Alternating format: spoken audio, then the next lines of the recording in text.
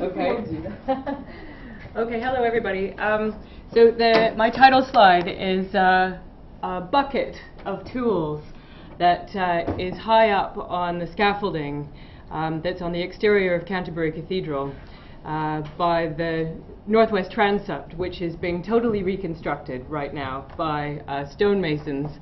And I was up there with anyway, I was up on the scaffolding with a bunch of curators and art historians like me, and this bucket really struck me as a kind of beautiful thing, kind of worn with lots of use by the hands of the masons who are carving the stones to go in this great building in this window. It seemed to me quite an eloquent metaphor, really, of what's going on that building and also what's going on at least in my professional life right now, which is a collaboration of highly skilled people across a very, very wide range of disciplines.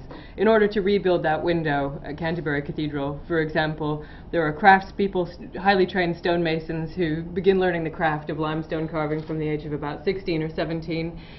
There are engineers, structural engineers, who work out the compressive and tensile strengths of the stones. There are archaeologists who have to interpret why the window fell down in the first place. And then there are art historians like me who are very concerned with the architectural history and the fabric of the building. And all of us come together on the scaffolding by a bucket like this one in order to try to keep a building like that standing up and interpretable to the public. So hence my opening slide. And I was kind of tantalized, really, by the invitation to speak to the title Collaborative Humanities, because it's not a term that I am familiar with in the way that I am, say, digital humanities. And I tried to test out my lack of familiarity with it as a concept by entering it into the British Library's catalogue. Now, if you type in digital humanities into the BL catalogue, you'll come up with about 100 book titles. That's not including article titles. If you added journal articles and even journal titles, you'd get a much higher number than that even. So there's about 100 published books, and that's in a that has a very recent history. I mean, I think we're talking really the past 10 years or so that books about the digital humanities, questioning them, defining them, have been published. If you do the same experiment with collaborative humanities, you'll come up with no book titles. In fact, you will come up with one journal article which I didn't actually go and read, which is one of those blurted confessions that I hadn't intended to make, but there you go. So I was thinking about why this was. Why don't we talk about collaborative humanities as a concept? Because it seems like quite a good one to describe what we're doing. Oh, and the formatting of my slides. Oh, so. And one of the reasons for that, basically the clever thing I've done with this slide is I've added a question mark, collaborative humanities, because I think for most of us doing humanities research, we are still very wedded to the lone scholar model. And I'm showing you here the National Gallery's iconic Messina image of St. Jerome in his study. And in fact, you could do quite an interesting iconographic survey of the lone scholar in their study. Back to Canterbury Cathedral, in the Lady Chapel, there's a wonderful monument to a scholar who sits in a study constructed entirely of books carved out of stone, having a private moment, solitary moment of inspiration. And I think, one of the things about the humanities, and one of the reasons why humanities scholars are quite inexpensive, is because what we want more than anything, usually, is to go to a library, maybe floor 2 of the Warburg Institute, or Rare Books at the British Library, or the IHR, and just be left alone. It's very inexpensive compared to running a lab, or indeed reconstructing the northwest transept of Canterbury Cathedral. So we want to be like Jerome. And yet, at the same time, the humanities have always been collaborative. Before, in fact, even the notion of humanities was really a way of describing the enterprise in which we're all engaged. Through, I don't know, stories that you might be familiar with from teaching at the School of Athens in antiquity. Humanities research, philosophy, natural science, and so forth, all involved a process of people coming together in a physical space, sharing their knowledge, and especially engaging in processes of dialectic and debate, very much of the kind that the first two presentations this morning were engaged with as a kind of online phenomenon.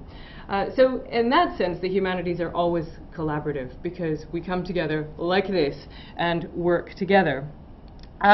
They've also always been collaborative in that people share large tasks. A big task is divided among a number of individuals, and that has always been the case as well. And one might think, for example, of movements like the Great Translation Movement before about the year 1000, when Arab scholars translated vast numbers of texts from Latin and Greek into the Arabic language. You might see that as a kind of mass collaboration, a kind of mass digitization equivalent, if you like, that movement. The other way in which I think the humanities have always been collaborative and remain importantly so is the place that intellectual friendship has in them. And I think perhaps one of the most striking examples of that I can pull out of a hat is the friendship that was struck up between the great humanist scholars, foundational humanist scholars in fact, Boccaccio and Petrarch, who corresponded with one another, the elder offering advice and support to the younger through letters, the younger inspired by the elder's work. And I think that form of epistolary friendship is critically important. There's one other form of collaborative humanities that I'm very struck by, and I think this image of Jerome isn't a bad way of evoking it. And that is the phenomenon not just of synchronic collaboration, we're all alive at the same moment, and here we are in this room together, working together, sharing our ideas or whatever. We also collaborate diachronically. So, for example, Jerome translates the Bible into the Latin language from all of the many languages in which he found it, Hebrew, Greek, and so forth. Now, the entire Latin Vulgate is digitized, but it's only digitized because editors took Jerome's text, copied it after it had been copied zillions of times in a countless number of forms throughout the Middle Ages, edited it, turned it into a printed book, and that printed text eventually becomes a digital one, which we now work on all the time. And so in that sense, we collaborate across time. And one of the great kind of cliches about that kind of collaboration is the medieval philosopher, theologian Bernard of Chartres, who not only came up with a great slogan for this, but also for one of the late Oasis album titles, Standing on the Shoulders of Giants. That's how Bernard saw his activity. And in some ways, I think that's how a lot of us do as well. And I was thinking about this during Gary's talk, this idea that we're still engaging with Foucault, Deleuze, they're still kind of powering the way that we think about things. And in many ways, maybe that's part of this kind of diachronic process of collaboration as well. Now, there are, though, other drivers for collaboration that I think call, maybe not for this sort of sentimental reverie that I've presented so far, but also for critique. And my slides have animated in the wrong way, that this white box is supposed to appear alongside the next thing that's going to come up, which is not here. There it is. You're just going to see the whole slide at once. Animation sequence destroyed. Okay, just ignore this. We're ignoring this, okay? So, in the humanities, we're under a lot of pressure now to collaborate. We're encouraged to do so by funding councils, the AHRC being the main one that funds humanities research, but also ESRC, which funds a lot of work in the humanities and social sciences, and other councils too, the Leverhulme Trust being a major funder for humanities scholars.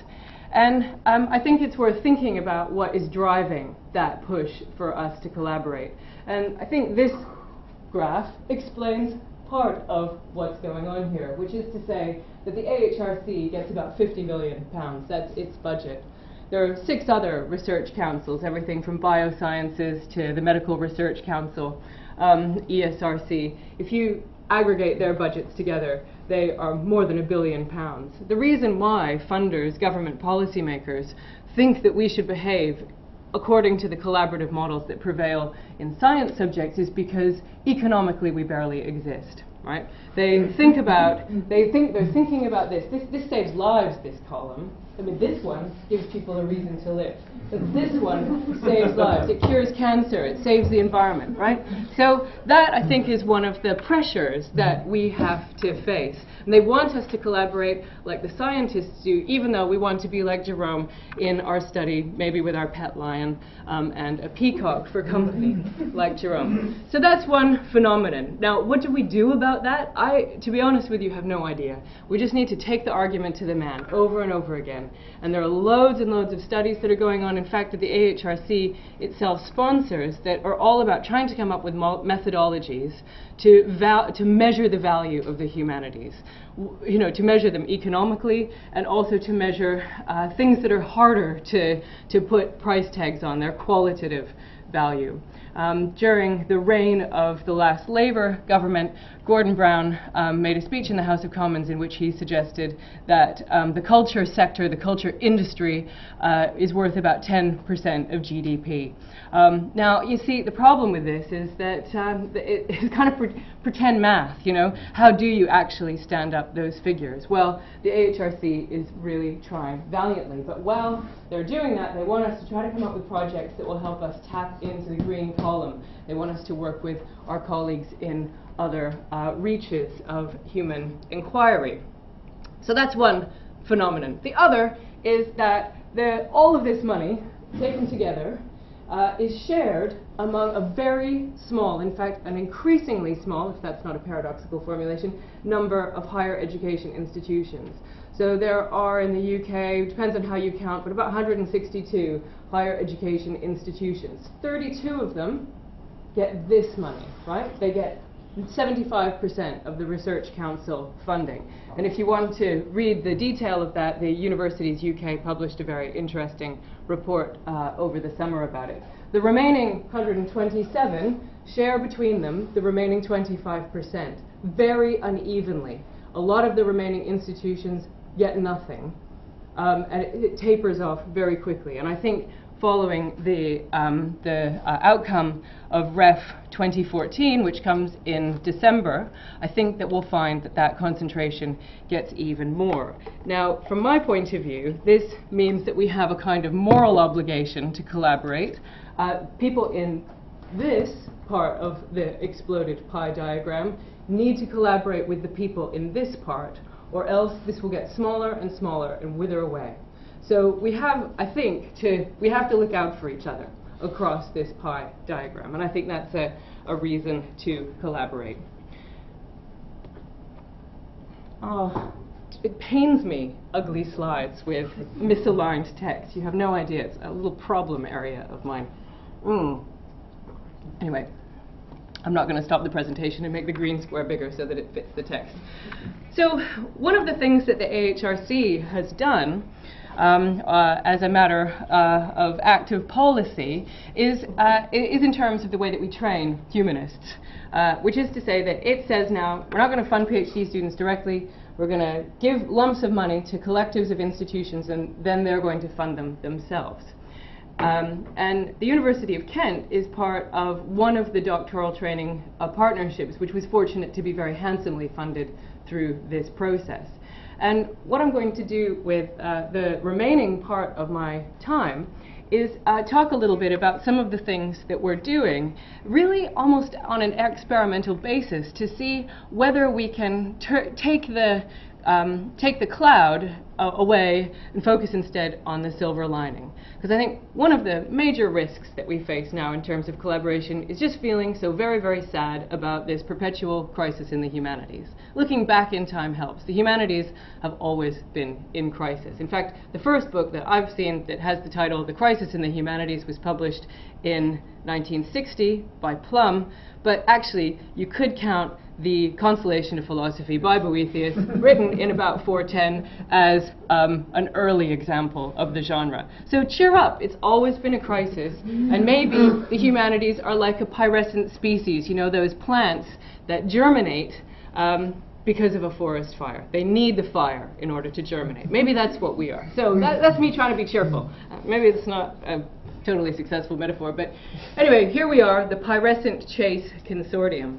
And this is a great consortium for me personally because it's crammed with people who are interested in the history of art, historical bibliography, and material culture studies, which are the three kind of major areas that interest me. And as soon as it came into being, I got in touch with all of my friends across our Bush Telegraph network in Chase, and we bid to the AHRC for some money to put on a program for Chase students, which is called Material Witness. Now, you might be thinking, what is it? So far, I haven't really said that much about digital, and here I'm going to try to show the connection. In my field, which is really especially concerned with very, very rare and priceless works of art, especially manuscripts, since I started out as a graduate student in 1995, there's been a huge amount of digitization. It's wonderful. It's hugely transformative. Anybody now can leaf through manuscripts online that when I was starting out, really nobody was allowed to see. But there are some unintended consequences of this, I think. One of them is that as material has become more accessible online, libraries have become less willing to let people handle things in reading rooms. When I was an MA student, I got to look at one of the icons of Anglo-Saxon book illumination for a weekly essay, the Tiberius Psalter. To say that would never happen now is, well, I was going to say it's an understatement. No, it's just a literal statement. It just would never happen now. So I was very lucky. And I learned a lot from being able to handle those books. It's given me the ability to look at digital images of manuscripts and make sense of them in a way that somebody who hasn't looked at hundreds of manuscripts probably can't. So one of my motivations for this is to think about how we negotiate that difference that's come about so quickly, really within the past, well, I'm older than I make out, probably 15 years. I was going to say the past 5 or 6 years. No, actually, really, it's longer than that. But, and so the driving force of this program is not just to get out and look at things together, and I've got plenty of pictures. I'll just whiz through some. There's our logo, our early logo for the project. There's lots of pictures of people doing things together. Well, there they are having a party. I'm not sure. We went to the British Library, we looked at manuscripts, and we talked to their imaging scientist who is responsible for digitizing things and also analyzing images. She has a PhD in astrophysics from Imperial, and so she uses the skills that she learned looking at the distant galaxies to look at medieval illuminated manuscripts, which I count as awesome. So she is great. We then went to Goldsmiths and looked at their textile collection. We had some study days where we stepped back and thought about the kind of big methodological themes that we were raising. So, for example, about the material turn. We have a lot of pictures of people standing around and looking very carefully at physical objects. But we also talked about digitizing and what is lost and what is gained in the translation from a physical artifact to a digital one. And it was full of kind of unexpected outcomes. And in a way, I don't want to be too Pollyanna-ish, but it's a real win-win situation that we're in right now. Because people can find things that they couldn't find before. I mean, that's one of the great benefits. I mean, if you don't know that a book is in the library to look at, you won't go and look at it. And that is one of the great wins, I think, of this mass digitization era. I'm just going to go past to this slide of a massive tape measure. One of the things, though, that we lose in the digital is a sense of scale. And so we had a whole day, and it was actually a theme that ran through the program, thinking about the size of things.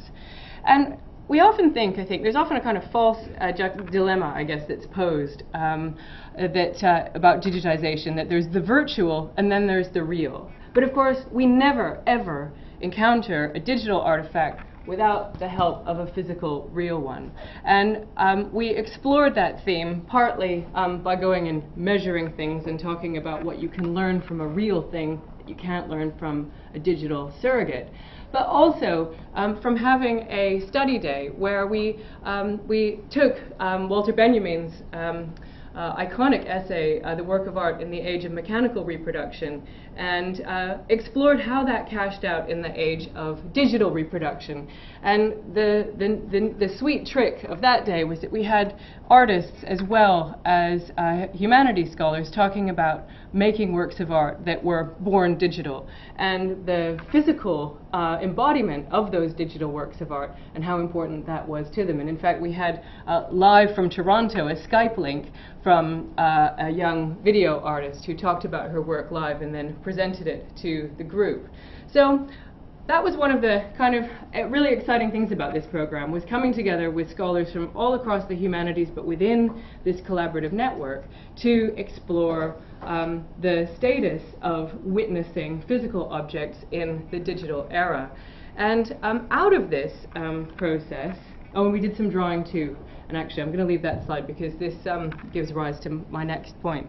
One of the things about coming together in this kind of experimental way with people to explore works of art and other types of objects is that you have ideas, totally fresh ideas. And one of the things that came out of this for me was partly just seeing that it was really interesting and valuable for the students. It wasn't, I mean, obviously I'd constructed it for my own personal gratification, but they got something out of it too.